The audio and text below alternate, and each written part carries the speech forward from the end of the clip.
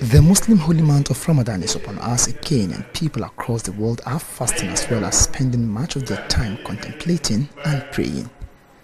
Of course, the length of time a person fasts for varies depending on where in the world they live, as day length is governed by the time of year and distance one is from the equator.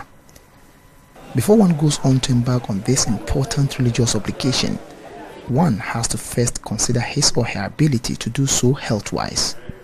Bono East Regional Director of Health Services, Dr. Fred Admakbuaten, admonishes Muslims to first know their medical conditions before embarking on the dawn to dusk fast of Ramadan.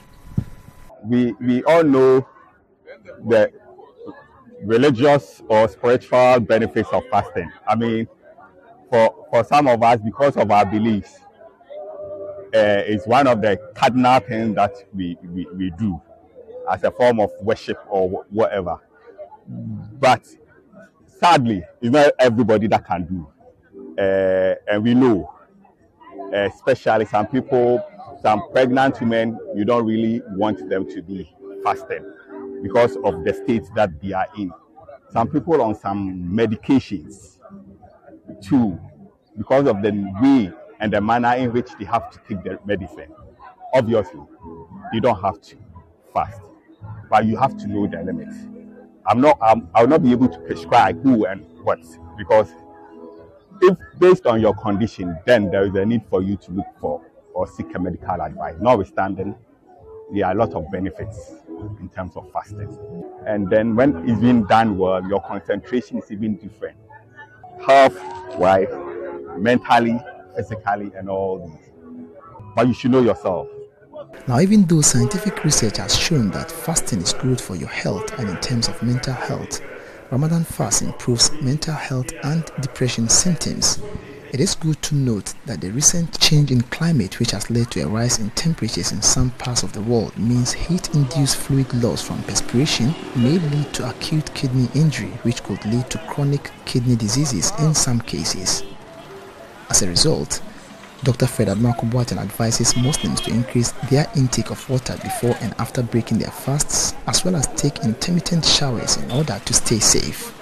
The weather is not friendly, but notwithstanding, it's a vow or something that you are doing. In relation to that, depending on how you do it, you know yourself. If you take maybe one bottle early before 6 or whatever, can you take 2? I mean, these are some of the things. And even in the midst of doing them, you really want to go that far, but you can't. If there are other diverse ways that you can reduce, can shower. We have different forms of doing this, because at the end of the day, this is not somebody who say a chronic thing that you are doing. It's just a period, and this is a moment, a season that will pass, and therefore you want to take advantage of this season to get all the benefits that you are intended. He, however, admonishes people who are having health challenges, particularly those going through extreme hydration, to take a break in order to take medical advice before continuing with their fasts. It's very important, so crucial that is the baseline for which you have to know yourself.